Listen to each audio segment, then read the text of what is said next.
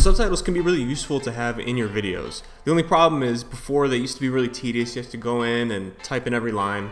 But nowadays with automation, it's a lot easier, and especially in DaVinci Resolve, they have some really cool features to make it a lot easier for you to transcribe your videos and also add subtitles to your videos in literally seconds. So what I want to do today is show you guys how to use it for your own videos. So let's go ahead and get started. Alright guys, we are over here in DaVinci Resolve, and what we want to do is create some subtitles. First of all, what we're going to do is go ahead and select what we want to actually make captions for here in DaVinci Resolve. So I'm just going to set an in and out point, and you can do that by hitting I and O on your keyboard. So I'm just going to translate this little 30-second clip right here. So then what we're going to do is go up over here to timeline and then create subtitles from audio. And now you've got a few options here. For language, the only option right now is English, but they're probably going to add more eventually, I would imagine. Caption preset is subtitle default, teletext, or Netflix. Really the difference between this is the character count. So you can see for teletext it's 37, and for subtitle it's 42. And Netflix is also going to be 42 characters. Honestly, just keep it in subtitle default. And then once you have everything set up the way you want, you're going to go to create.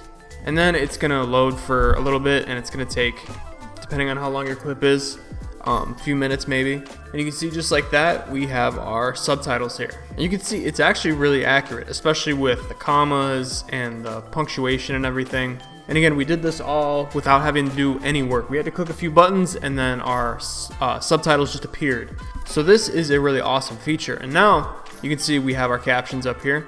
But what if we don't want to have this sort of bland font? Well, what we can do is we can go over to the subtitle track, and we can go over here to track, and then we can adjust the settings for our entire track. So we can change our font to whatever we want.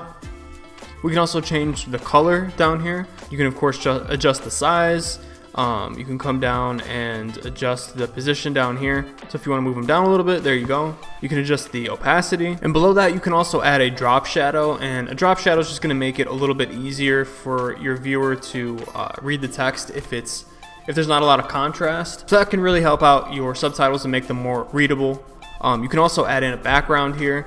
So again, that's going to help with readability. And you can change your color and whatever else you want to do. There you go. Now you can see as we play through the video, these subtitles are going to be exported right into our video file, so we don't have to do anything else. Alright, so that's how you do our subtitles. But now let's say you needed to get a whole transcript of your video. You can actually do that built into DaVinci Resolve.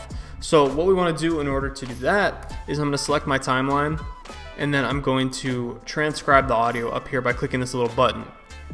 Then it's going to take a little bit depending on how long your clip is. Alright guys, and this window is going to pop up once it's done, and you can go in here and you can actually click on these letters and go to that spot in the video. It's really cool. So if you wanted to, for example, search for, when I said DaVinci Resolve, I could go up here to this hourglass. It's going to open up the search window, and I can type in DaVinci. I can spell DaVinci right. Alright, and then there you go. Now you can see if I wanted to go see when I said it, I could click on it and it would take me right there. And if you highlight the text, it's actually going to create an in and out point based on what you select on your text here. And you can go up here to share, and you can actually export your captions so you can upload them to YouTube or whatever, or if you just need a transcript, then you can do that too. So yeah, guys, you can see that this is a super powerful feature in DaVinci Resolve, and it's really nice to have.